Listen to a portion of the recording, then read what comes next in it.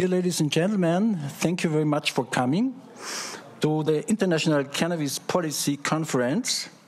And here we have a special lecture, an extraordinary lecture for opioid use disorder withdrawal. It's done by Philippe Lucas. I want to introduce myself very shortly, but we have not so much time. My name is Kurt Blas. I'm a medical doctor here in Vienna. I'm working in the field of cannabis medicine at about 25 years. I began this medicine together with Franjo Grotenhermen in the late 90s, and we activated the IACM group. And now the IACM group has been very grown. Wonderful. You're also in the board. Yes, Ilya. Okay, I want only to say I have a praxis here in Vienna, and we also have an association, the Arbeitsgemeinschaft Cannabis is Medicine. I'm the leader of this association. And in my praxis, it's very interesting. I work as a general practitioner. We also have a lot of medical patients. They come for cannabis. I think about 500 new patients every year. Over the year, we have about 1,500 patients. They come for control examination. And last week, I looked for our prescriptions. We make prescriptions for patients. They are not living here in Vienna. They're living in the rest of the area of Austria. And we are making about 2,500 prescriptions every year. A lot of work. That only is to say. Okay, I also want to introduce Dr. Ilya Reznik. He's a very good friend of mine. He's the chief physician and senior advisor at Medical Institute for Forensic and Diagnostic Neuropsychiatry in the Marena Center, Diagnostic Center in Bat Yam in Israel. We hold him in high regards. He's a very well-known researcher, and I say visionary teacher in cannabis medicine, and he presents his medical papers all over Europe. I see him in Germany, I see him in Italy, I see him in Switzerland, I see him all over Europe, and every year I see him here in Austria at the Congress of Cultiva. Okay, that's all. Thank you very much.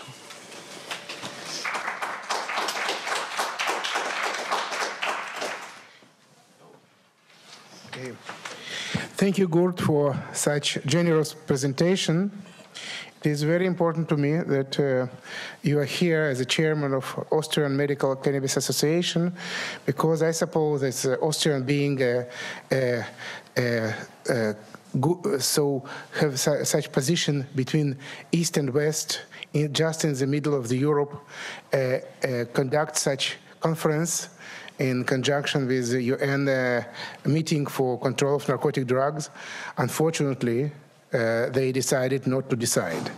They decided to postpone the recommendation to UN how to continue to classify cannabis and cannabis-based products being dangerous, being useful for medicine or not useful for medicine, etc. We are still waiting, and I hope that you and Austrian physicians and all public is here will come with some declaration. I hope that organizing committee of this conference will publish the common declaration that coming from our meeting to UN, to CND, to regulatory bodies of all the countries members of UN, saying our position how the cannabis should be regulated for medical research purposes and for sustainable development in the future.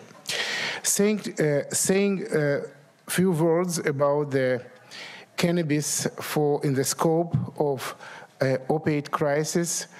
I should say that opioid crisis is a huge problem, maybe the major public health care problem, one of the major public health care problems in North America, particularly in the United States, lesser Canada, and lesser other countries. In Israel, we have the same, almost the same policy for use opioid narcotic drugs for treatment of pain, for treatment of chronic pain, acute pain, but we do not have such larger negative outcomes of such waste prescription of opioid drugs for different reasons. So our policy is more balanced than in the United States, but we also have a lot of patients that became to be addicted, but just iatrogenically. Iatrogenically, it means by us, by physicians.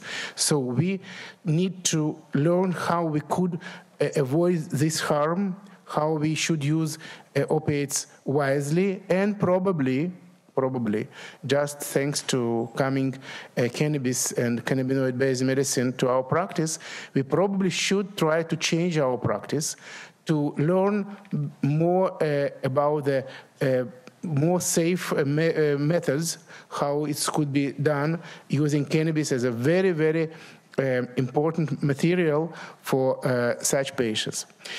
I would like to say 2 words about the cannabis because it's my last presentation of this conference, and I would like to utilize it. I do not present any kind of PowerPoint presentation. How I see, what is my vision for cannabis? In previous lecture, Philippe mentioned that cannabis is a medicine or something almost as a medicine. Our vision, and I'm here as a representative of our association, just Kurt mentioned it, International Association of Cannabinoid Medicine. We are looking for the cannabis and cannabis-based medicine. We are looking for the cannabis not as a medicine. I suppose the plant is not medicine. It was never medicine and will never be medicine. The plant has a lot of features, physiological features, botanical features, and many, many others, chemicals, chemobars, etc., etc. Cannabis is much more than medicine, much more than medicine. So to use cannabis wisely in our everyday practice is so important to me. It's completely changed my career when I was a convenient psychiatrist and with specialization of neuropsychiatry and brain dysfunction. When I had cannabis in my practice, it's changed it completely because I try to understand what is methods, how we can use cannabis and cannabinoid-based medicine. So for me, it is not a medicine, and attempts to make from cannabis medicine, I suppose, very, very preliminary, and this is one of the reasons that we do not have a reliable full flower effect from the cannabinoid-based medicine, and I hope it will be improved, but probably we will never have its medicine because it's not one single molecular method. Just the sample of the marinol, that is THC synthesized in the early 70s, until now has no usage in the practice, saying us that single molecules, even coming from THC and working for endocannabinoid system, probably this direction is not right. So synthesized cannabinoids are existed. Their usage in medicine is very limited. This is why we need to use cannabis. We need to learn cannabis, this plant, how to use it wisely for our everyday practice. In this scope, I would like to say that probably for this problem of opioid use for patients with chronic pain disorders, for acute pain, we need to look better for cannabis as a first-line option because, unfortunately, even in today's presentation, Pavel Kubo said that the European Medicinal Agency decided that cannabis could be considered as a reliable medicine, but after all measures and after all conclusive research will be done. Our patients do not have such time. So as soon as we have cannabis available on the legal matter here in Israel, in Canada, in Austria, in many other countries, because majority countries are legalized cannabis for medical purposes. We just need to utilize it wisely. I visited Uruguay in January. You see, they legalized cannabis for all purposes, including medical purposes. How many medical cannabis-treated patients you have in Uruguay? Almost anyone. Almost anyone. Because why? Because their doctors never prescribed it. They have any kind of information how to use it. And unfortunately, for our conference, we have only 25 Uruguayan doctors there, saying that doctors just need to be much better educated, but they need to be forced to educate themselves. So please be generous to your doctors. Try to understand they never had any kind of specific training in this area. And I would like to provide this place to my friend Philippe from Tilray. He will share with us the data from the latest research. Thanks God we have companies that are ready to invest time and money to such kind of research. We need such kind of research because they are coming from the practice. I do not believe to so-called evidence-based medicine. I just do not believe. For the many years, I was a researcher, clinical researcher. I made a lot of clinical research and randomized controlled trials. I don't believe them because of many, many different reasons. I don't want to point it now, but I believe to observational trials, naturalistic observational trials. I believe to the data coming from the patients and collected wisely, scrupulously. I believe in this because this is a real world. And I hope that this direction that Tilray support will provide us more serious data and probably will change a practice in this field. Thank you, Philippe. I will give you a place. Thank you.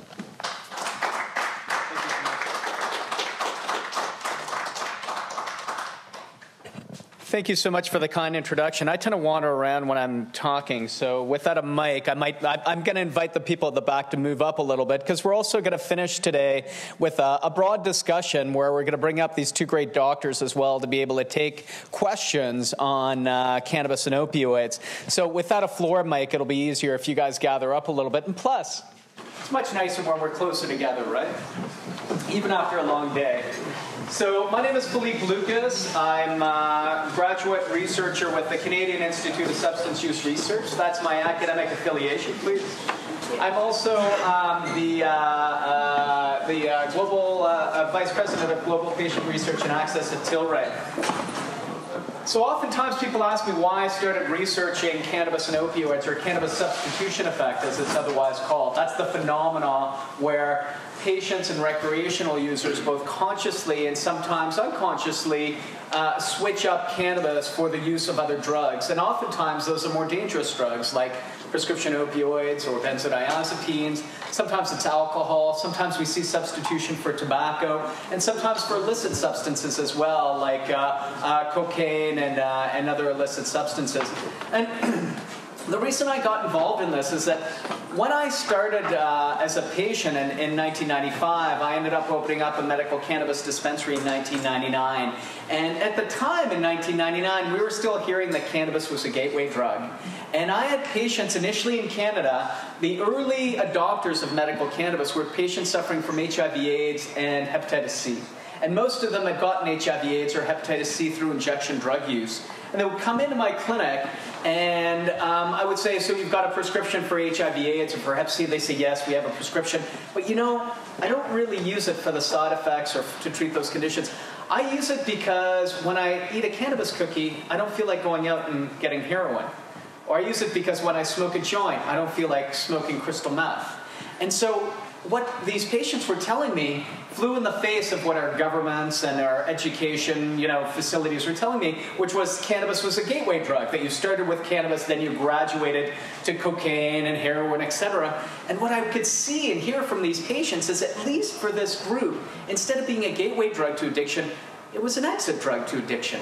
They found that they didn't need these harder drugs of abuse when they were using cannabis. And that got me really interested in gathering that data. So for the last 10 or 15 years, I've really been researching cannabis substitution effect en masse. And as the opioid crisis has grown, my research is more and more focused on opioids because that's where the biggest public health impacts are. But I'm really interested in this research because it has significant public health impacts. It says that we have an opioid crisis, but we also have solutions to the opioid crisis. And I'm the last person to say that cannabis will end the opioid crisis. But I think it's one tool that we can implement along with supervised consumption sites and heroin maintenance programs that we need to be innovative if we're going to stop this crisis, which is really a crisis of prohibition more than it is a crisis of opioids or any specific drug. So to give you guys who may not be from North America a sense of how bad things have gotten in North America right now, the biggest cause of accidental death right now for adults 18 to 35 in North America is opioid overdose deaths. So when I was growing up, if you were an 18-year-old, your biggest chance of death was drinking and driving.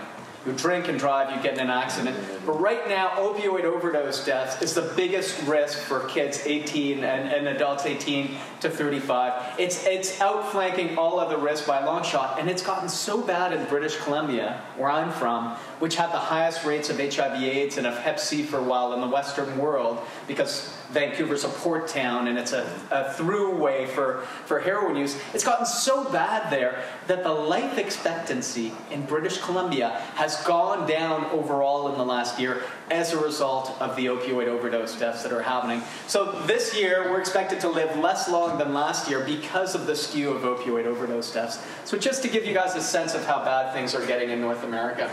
So today I'm going to talk a little bit about the Tilray research program, but I've talked about it a few times today, so we won't go over it too much. I'll talk about medical cannabis and the treatment of pain and mental health. And we'll talk about substitution for opioids, alcohol, and other substances. I'm going to show a short movie, which is a patient video of one of our patients, because as someone who's worked with patients and who started out as a patient, I just want to point out, almost everything we know about medical cannabis, we know because patients have told us. And I do research to try and catch up and capture what patients tell us, but we wouldn't know that cannabis was useful for pediatric epilepsy unless patients had told us it was. We've done the research to follow it up, and yes, now we have publications, but we only know it because patients have told us. Same with MS, same with the treatment of Hep C and other conditions. We know because patients tell us. So for me, as a long-term patient advocate, it really starts and ends with the patient's story. So today I'll end with a patient's story. So I mentioned before that Tilray products are available in 12 countries on 5 continents now. Our headquarters, where I work out of, is in Nanaimo, British Columbia, but we have production facilities in Ontario. And we also have a production facility in Portugal. This is a quick look at our production facility in British Columbia. It's the first GMP-certified medical cannabis production facility in North America. We've got 67 different strains there right now. We've got over 300 full-time employees. And I did a presentation earlier about the social sustainability of the cannabis industry. We won the Chamber of Commerce Award. We were awarded the Chamber of Commerce Award for the best employer in the region because we provide good jobs with full benefits and even stock options to all of our staff that come on board. So in this facility, we have about 31 cultivation rooms. We grow between 20 and 40,000 plants at any given time. Very high THC plants, some as high as 30% THC, and very high CBD plants as well. This is a quick look at our production facility in Portugal. It's still being built out, so this is a temporary greenhouse we were using this summer. These plants were about 9 feet high. I've never seen plants that big in 20 years of doing this.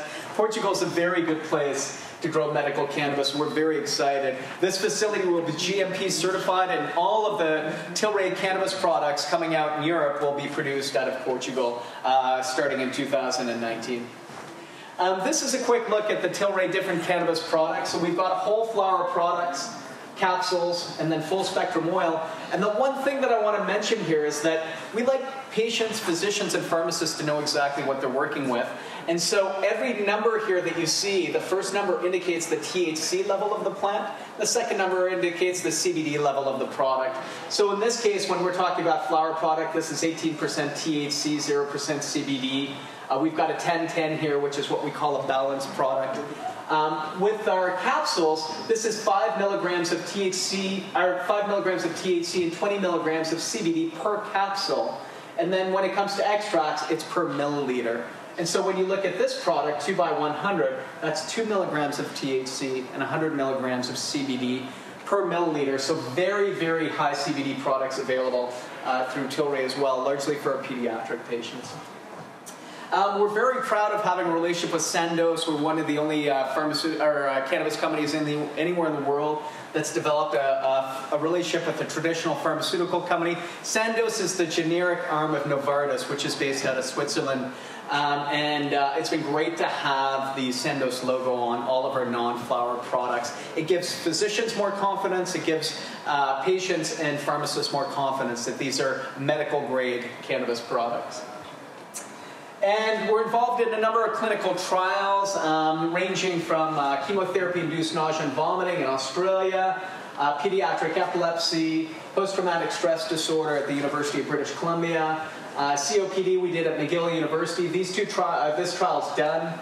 Essential tremors at the University of California, San Diego.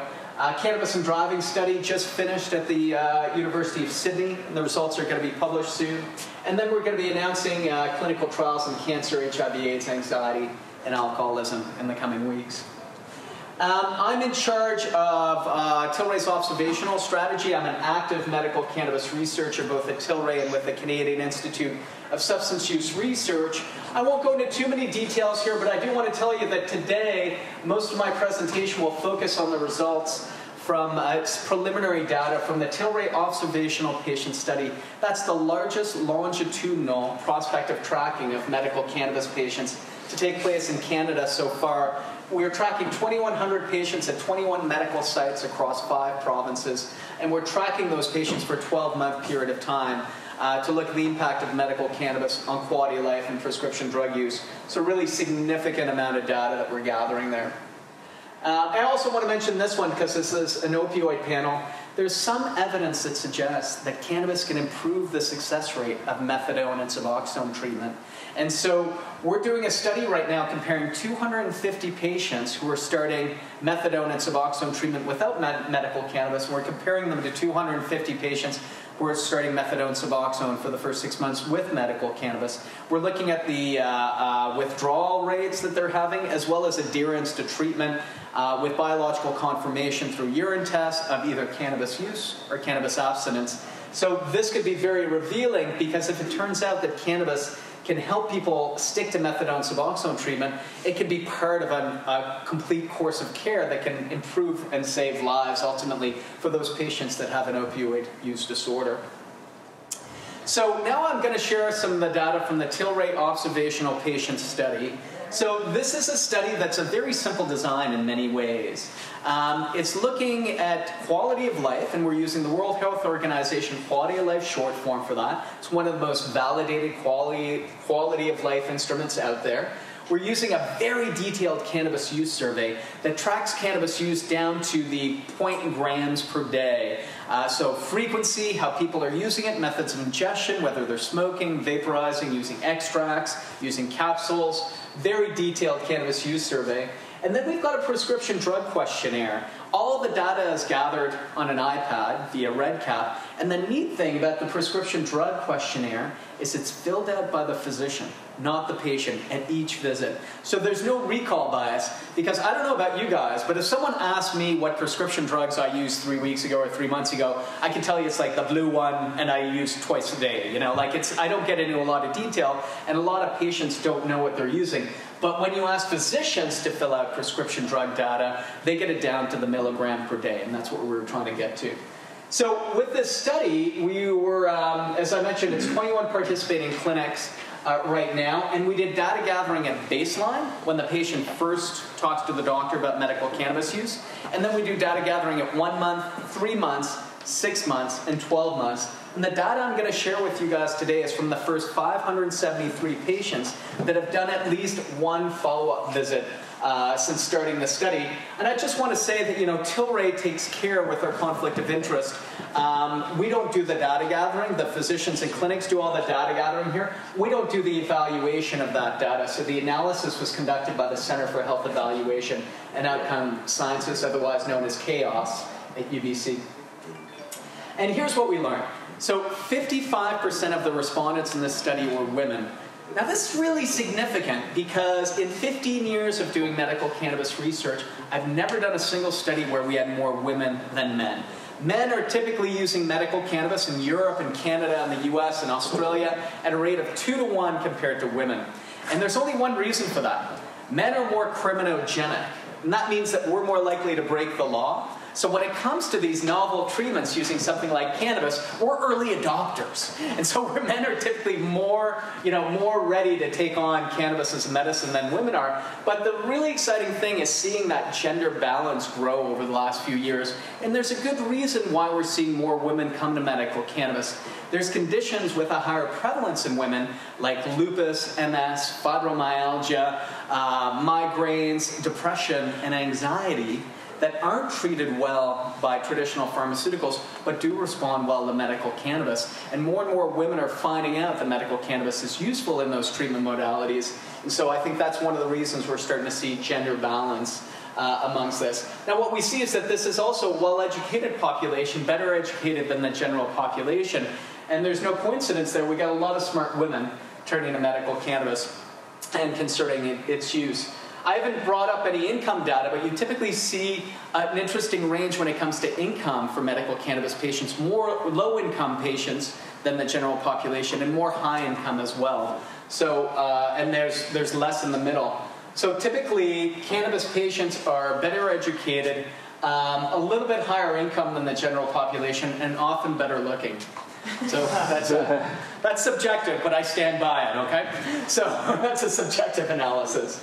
The average age of these patients is 49 years old, and 70% of respondents were 40 years or over. I think that really breaks down some of the stereotype of who's using medical cannabis around the world.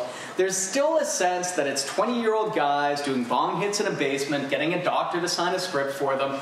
But in 20 years of working with medical cannabis patients, what I typically see are middle-aged individuals who've had treatment failure using traditional treatment and who are looking for alternatives to traditional treatment. So this is really interesting that it's such a much older population than you might expect. And I always ask the same two questions when I do this kind of study. What's your primary condition? And you only get to check one box in that question. So what's the main reason you talk to your doctor about using medical cannabis? And then I ask patients, what are your primary symptoms? And there you get to check multiple boxes. So because we were recruiting at a lot of clinics that specialize in pain, you see a preponderance of pain patients here at 66%. But when I go to the next slide at primary symptoms, you see the breakout a little bit more. And what you see is chronic pain is still cited by almost 80% of patients. But that's closely followed by insomnia, anxiety, stress, depression, and then headache again. So 6 out of 10 of the first conditions are either pain or mental health. And if you're involved in healthcare at all, you'll know that pain and mental health are often comorbidities, that patients with long-term pain conditions sometimes develop mental health conditions like stress, anxiety, depression as a comorbidity, and sometimes the reverse is true too, that patients with long-term mental health conditions sometimes develop chronic pain as a comorbidity. We also see a lot of appetite loss and nausea, sometimes to do with chemotherapy-induced nausea associated with cancer treatment, but also side effects of HIV/AIDS and Hep C treatment. We see spasms like Parkinsonian conditions, MS, epilepsy, and then GI issues like Crohn's, colitis, IBS, IBD. These are all very common reasons why patients are using medical cannabis in Canada, but ultimately pain and mental health account for about 80% of the patients using medical cannabis. And in terms of the average use per week for people who are using flower, well, the average use per day is 1.27 grams per day. And that's very consistent with research that's been done in Europe, in Holland, in Australia, in Canada, and the US that suggests that most medical cannabis patients use between 0.5 and 1.5 grams per day. And most patients are using it 2 times or less per day, so repeated use at about 1.27 grams per day. Doctors always used to ask me, when patients start using medical cannabis, do they increase their rate? Do they develop a tolerance for it? And my experience is that they don't, and the data certainly supports that as well. So here we've got a line of non-naive cannabis patients, so they're experienced cannabis patients, but they just started using it by prescription, using Tilray products on month 0. And then you've got naive patients, so they're brand new to medical cannabis. They didn't use it at month 0. They only started using it at month 1 because they weren't using it when they started and saw their doctor. And you see that the rates of use didn't really increase between baseline and 6 months. And the amazing thing about medical cannabis is that patients develop a tolerance to the side effects. They develop a tolerance even to impairment. They develop a tolerance to the dry mouth, to the red eyes, to the munchies, but they tend not to develop a tolerance to the therapeutic effects. And so that's what makes it not only such a safe treatment, but an effective treatment, because you don't have to keep increasing the dose, as you often do with prescription opioids or other medications. When patients find that right dosage window, they tend to stick to it over time. And here we're looking at primary method of use, and then preferred type of cannabis. Once again, this is very different than the past research I've done over the past 15 years. It's the first study I've ever done where oral ingestion beated out inhalation in terms of primary method of use. For 15 years, I was watching at first smoking was dominant. Vaporization was used by maybe 10% of patients about 15 years ago. Then vaporization became the dominant method of ingestion. Smoking slipped to the back. But now oral ingestion is having its time. More and more patients are looking to use orally, and there's a couple of reasons for that. It's very discreet, so when you're using it during the day, about 70% of patients at Tilray are still working. So they can't vaporize or smoke at work, but they can take an oil or a capsule, and they use high CBD products during the day and then higher THC products at night when they get home. And so oral ingestion is tied directly to the rate of high CBD use.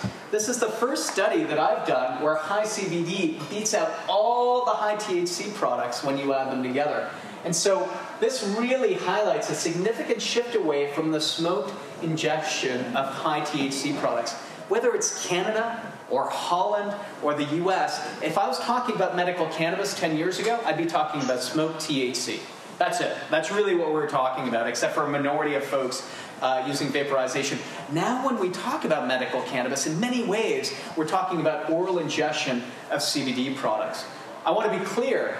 THC is an incredibly useful therapeutic agent. I don't want us to dismiss it, and there's been too much move to dismiss it from pharmacists and physicians who suddenly think we have CBD, we don't need THC anymore. I completely disagree with that. THC is still where most of the research has been done. It's still where most of the therapeutic efficacy can be found. But I'm really pleased to see oral ingestion of high CBD coming into the fore because it means that patients can use without worrying about impairment. They can go to work, they can drive without worrying about impairment.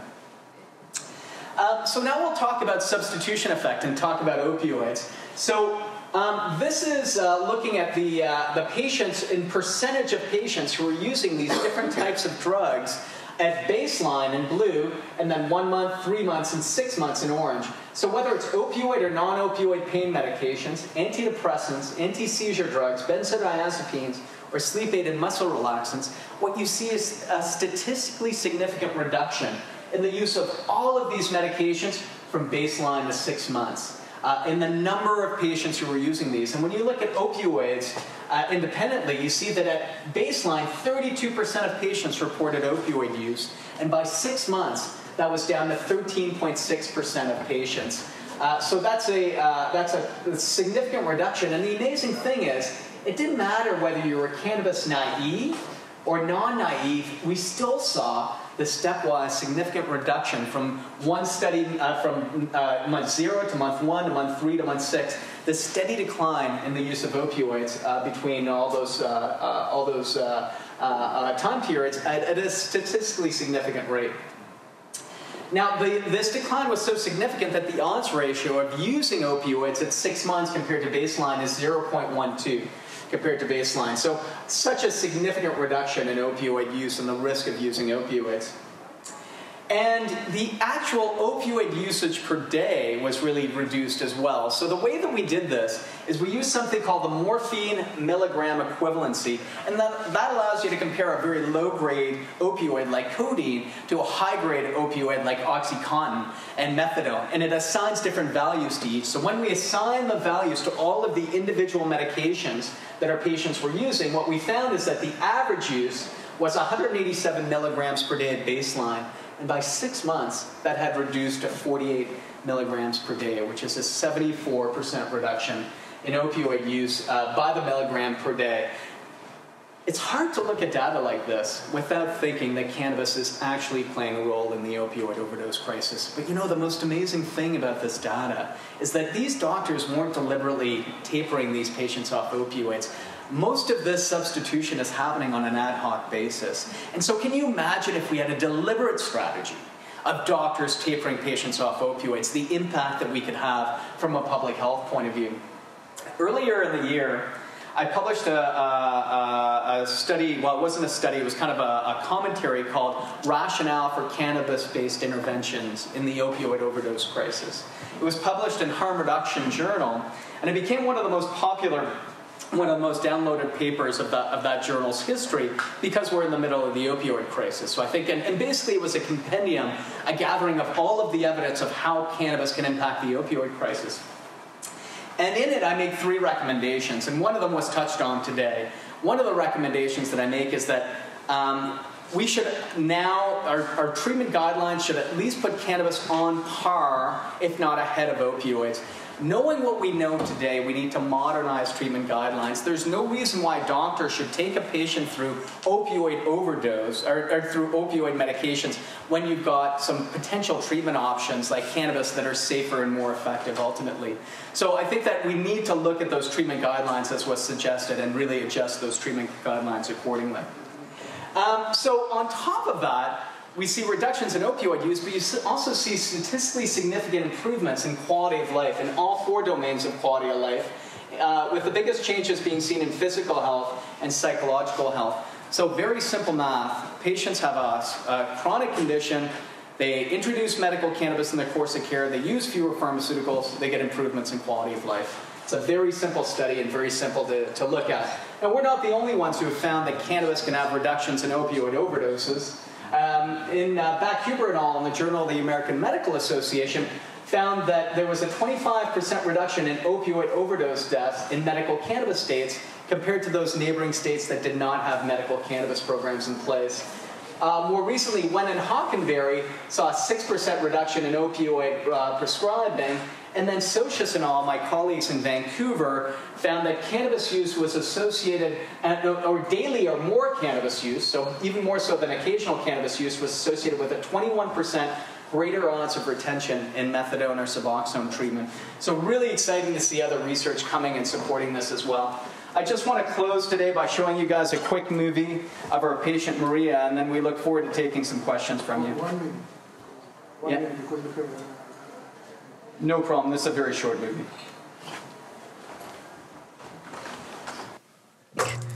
This is part of 300 morphine tablets per month. A few bottles of nortriptyline.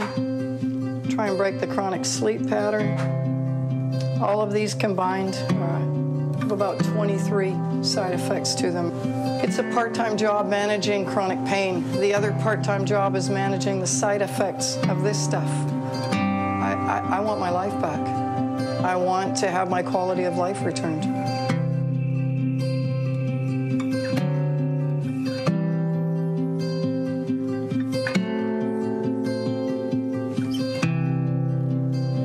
is no place that it's not painful.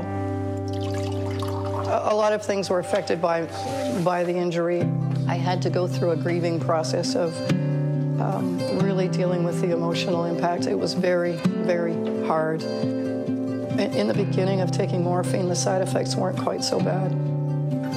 It seemed to get worse. Narcotics was altering my reality. It was altering everything about me. I really had to put myself through a process of reevaluating my own values when it comes to cannabis. For me, it was then agreeing with my doctors who had made the suggestion before. I was ready to try this. And then to actually see what happened when we tried it on 4 different occasions. To see actually small amounts kill the pain, stop the Raynaud's, and I'm not high, I'm not out there, I've got no side effects, and I have 4 hours where I have no pain. Life has returned to somewhat normal.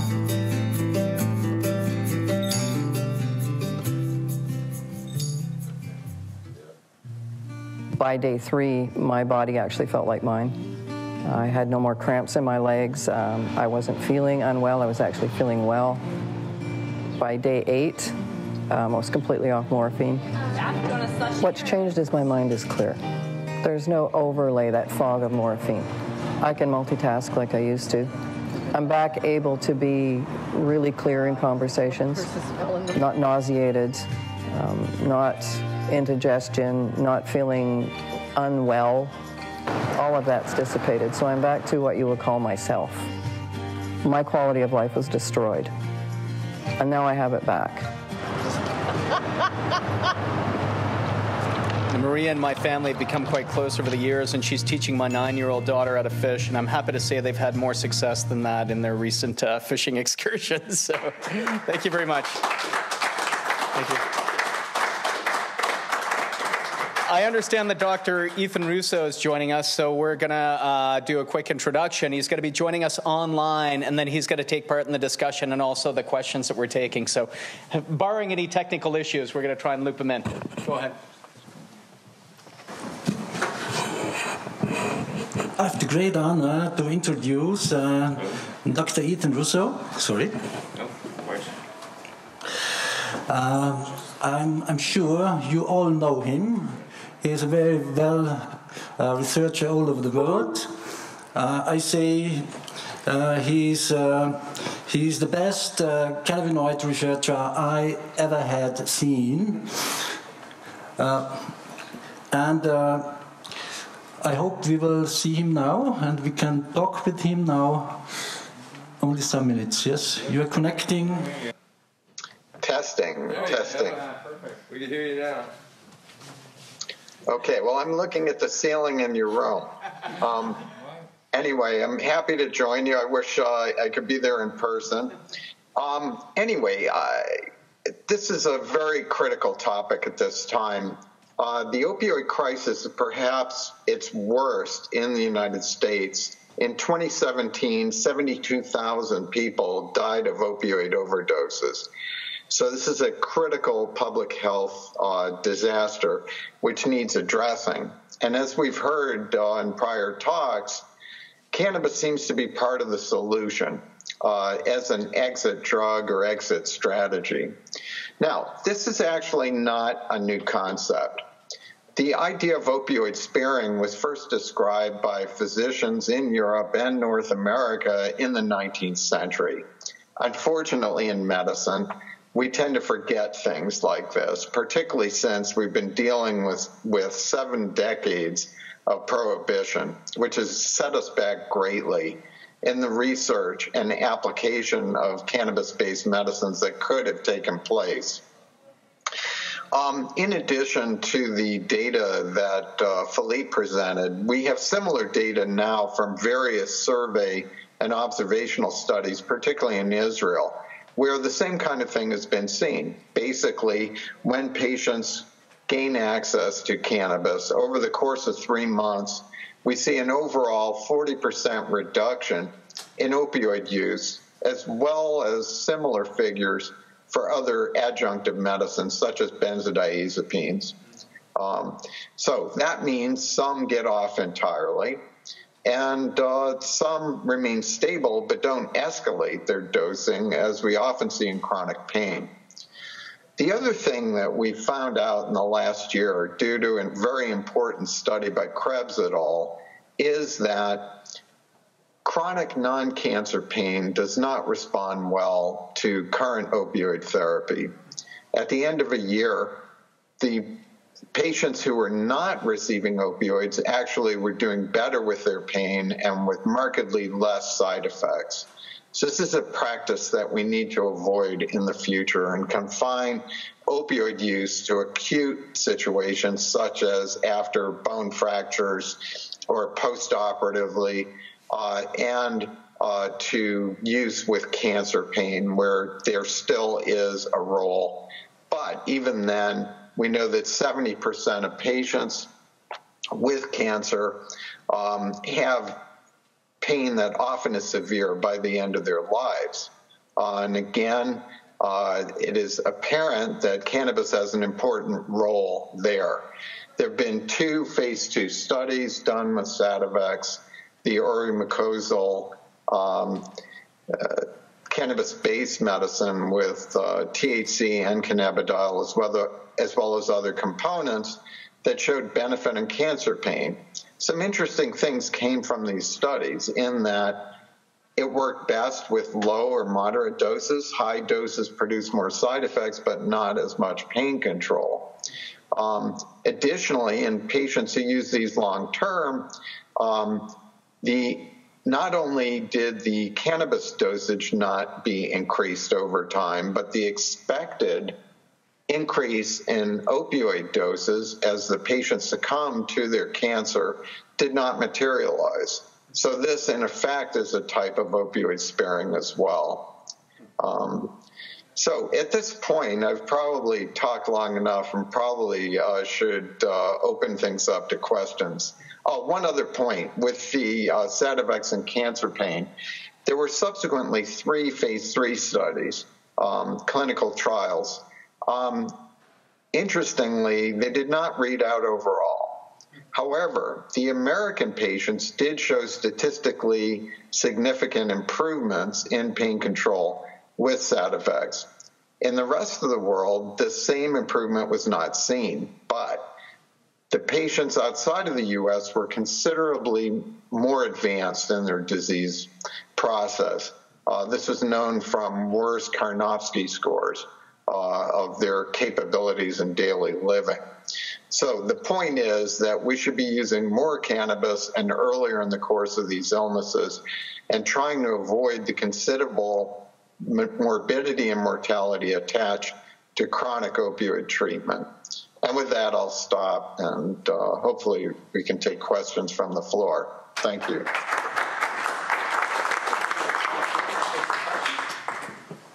Yeah, so now we've got time for questions, if anyone has any for Ethan or Dr. Blas or Ilya or myself. Or all 4. Shall I stand? I don't know. Yeah, sure. Can everyone hear me? Yeah. I like the more intimate room. It's good. Maybe sit because we can. Oh, yeah. Sorry. I've heard from you earlier, you talked about synthetic cannabinoids, and I have 2 questions really. And my question would be, you said that the use of synthetic cannabinoids is limited, and that you're more in range of the story of Philippe Lucas with the full spectrum. I was wondering, does the full spectrum protect against the side effects of the synthetic cannabinoids? That would be my first question.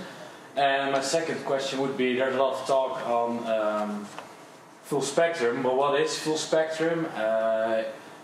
We're also conducting clinical research next year, and we say full spectrum is plant identical, we use plant profile. But what is full spectrum? Is that with all the terpenes and all the other cannabinoids, or do you change the THC level to avoid THC side effects?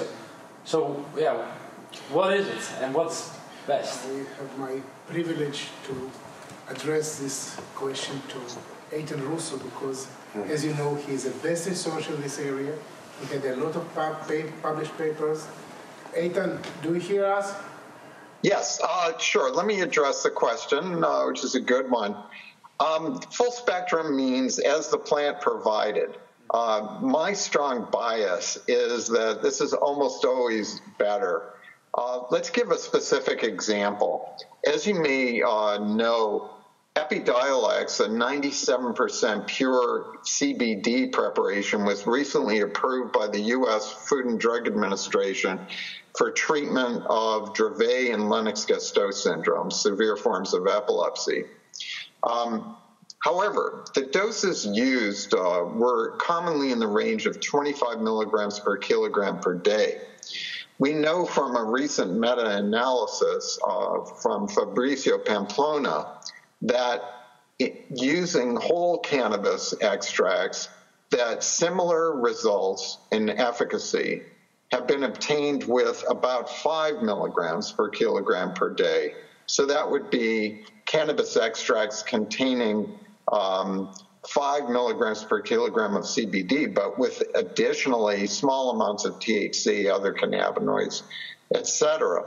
Additionally, as you might imagine, there were many fewer side effects in the lower dose range, mainly because of the lack of drug-drug interactions that are sometimes seen with extremely high doses of CBD, particularly in combination with benzodiazepines. So the same thing applies otherwise. And it is a situation where I really can't name you an indication that where cannabidiol, its efficacy, would not be improved by the presence of other components, particularly even tiny amounts of THC. The two are quite complementary to one another. Again, my strong bias is in favor of whole plant extracts because of the entourage, the synergy between components. Synergy can consist of improved analgesic responses, but also reduced side effects. So this is a very important concept, and you lose some of that with single components. Yeah, I'm very like-minded to Ethan in that discussion as well. I think the data proves itself out quite a bit. But I also want to point out that there's some challenges associated with that. So doctors and research organizations would prefer that we do clinical trials with single compounds so that there's no confounders. And so there's a constant battle when it comes to cannabis research about whether we should be studying single compounds that may be less effective, but it's easier to identify an effect, versus whole plant products where we have to explain why we need 100 chemicals and and what the use of all those chemicals might be, or the impact might be on the findings of THC, CBD efficacy overall. So it is more challenging to study that. I think that time is on our side on this one, though, because in the last 15 years, we've seen two things happen, two trends in medicine that support whole plant medicine. The first one is personalized medicine approaches, which we're seeing more and more when it comes to cancer treatment and other treatments, which suggests to me that when patients say, this strain works for me and this one doesn't work for me, that talks about and alludes to a personalized medicine approach. And the nice thing is, with thousands of different cannabis strains out there, there's probably the right strain for you if you've got a condition that can benefit from the use of cannabis. And therefore, that speaks a bit to personalized medicine.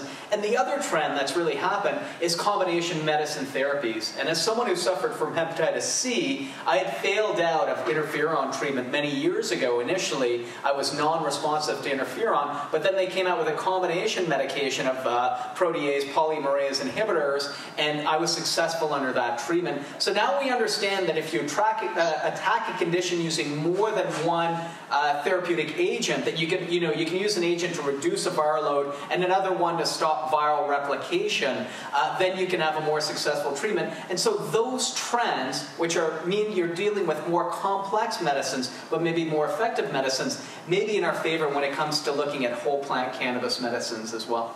What about the side effects of the synthetic cannabinoids?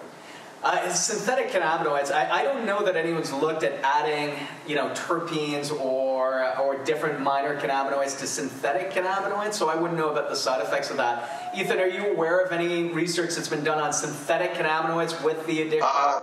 Yeah, my simple solution to that is don't use a synthetic cannabinoid. It is. That's generally a good rule of thumb. I mean, seriously, we're looking at drugs here that, first of all, they were never designed for human administration. We're often talking about drugs that are 100 times more potent than THC. which is a weak partial agonist. In comparison, these are full agonists of great potency. They have many off-target effects and definite toxicities that we never see with any amount of cannabis itself. So, I hesitate to even call them synthetic cannabinoids just because guilt to cannabis accrues from the myriad problems that we see with these agents. They're overtly dangerous, and I don't know that they could be mitigated by use of cannabidiol or terpenoids. I think prevention necessitates that we do our best to properly educate people about their dangers. Part of the problem is because youth around the world are distrustful of the dangers they've heard about in relation to cannabis. They don't believe them in relation to synthetic cannabinoids either. But as cannabis use is liberalized, hopefully people wouldn't resort to these dangerous alternatives. Yeah, I tend to agree, and it's not just the side effects in terms of physical side effects, which are well known and well documented now.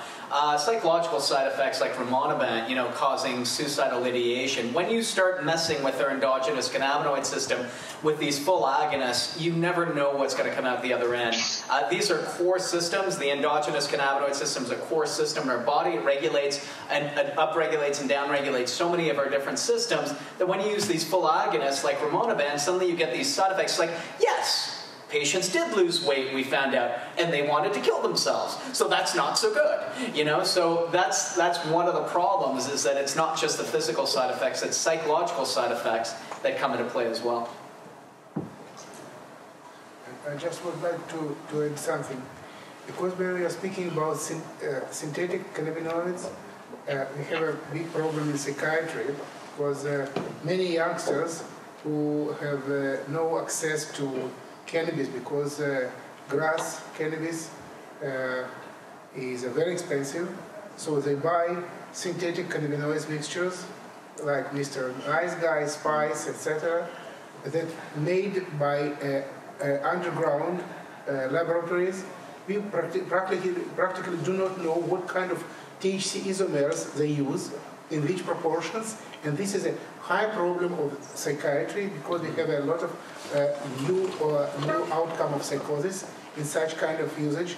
We do not have such results from THC like Marinol, for example. We do not have such. So this is a different strategy to produce such mixtures. We need to put it in consideration that we could use Marinol very synthetic THC, in the very safe manner. Probably not so good for the marketing, but it is a quite safe medication. And we should not use synthetic mixtures having different isomers of synthetic THC mixtures.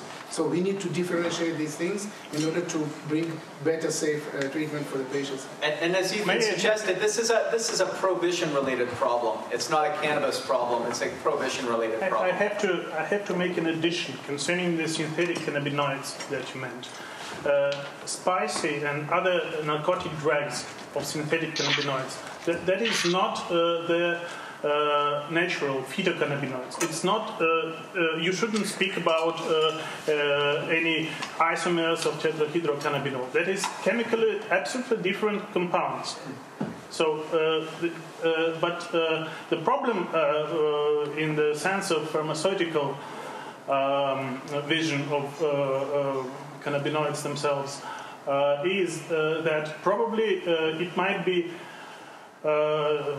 better to synthesize analogs of terpenoid type of compounds that exist in natural cannabis sativa that might be even better with respect to side effects. Ethan, what do you think about this suggestion? Again, my stance is the plant does it better. The cannabis genome is so plastic that with proper time and attention, you can make the plant produce anything you'd want. So we have the situation now of various companies trying to get yeasts or E. coli to grow cannabinoids. And maybe they can bring this up to scale and do it more cheaply.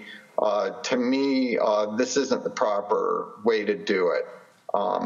The plant has shown incredible versatility, and we need to tap into that, is my bias. We already know that these are very non-toxic compounds. The most toxic is THC, whose dangers have been vastly exaggerated. And when properly administered, is an extremely safe drug, particularly in conjunction with other components that mitigate its side effects. So again, I was trained in standard pharmacology and new chemical entities, but I'm focusing my career at this point on plant-derived medicines. I've got a question for you. Yeah, sure. Some question because we One need last question. Okay, last question, please. Can I Okay. so No, you had one already. Yes, but there is more people back there. My question is that, unfortunately, when using cannabis and using it as an adjunct medication, often the doctor is caught between two worlds where they often drug test and then fire the patient from their clinic because they, quote unquote, failed the drug test for using cannabis. So I asked, we tried to work with the Medical Association, state medical boards, and they agree with the concept, but are afraid to take action because of the politics. So I just think you're a great group to ask, what can we do to move forward to make sure that medical marijuana patients, cannabis-using patients, can use cannabis as an adjunct and not run afoul of the rules of their clinic? Well, it sounds like it's a doctor education, a physician education problem more than anything else. It's also policymakers in the medical boards of the medical chambers of the particular states, medical associations. They are largely Hippocratic and largely ignorant of these issues. We need to insist to change to this because having medical cannabis in our armamentarium provides us better treatment for these patients. They should not be neglected and they should not be criminalized or discriminated just because they use it as part of the treatment regimen.